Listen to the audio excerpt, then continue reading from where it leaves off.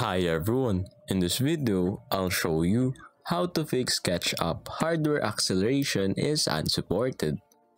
First, update your Windows. Simply search up update on search and click on this one.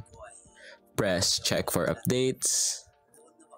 Now wait for it.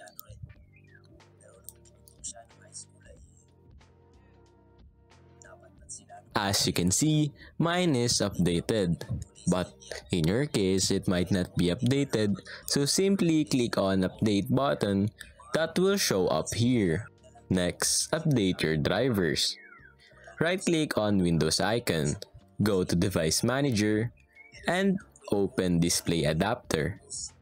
Right-click on your GPU and click on Update Driver. Simply click on this one and wait for it to be automatically updated. After that, that's it.